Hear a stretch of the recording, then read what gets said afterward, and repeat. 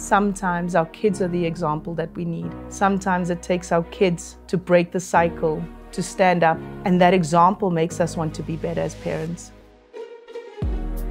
So I'm Lorcia Cooper Kumalo and I'm playing the character of Sandra. Playing this role has really taken me back. It's not an illusion to me, it's real.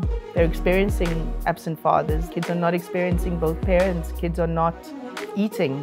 They're not going to school. There's no money for school clothes. It's not an illusion. And I see the difference it makes when kids have fathers who balance the scale.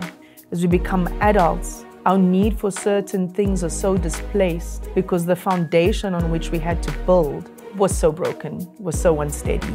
It's what kind of example do they have to build off of? If you do not have the template of a good leader, make your own template. Be okay to step out of that box.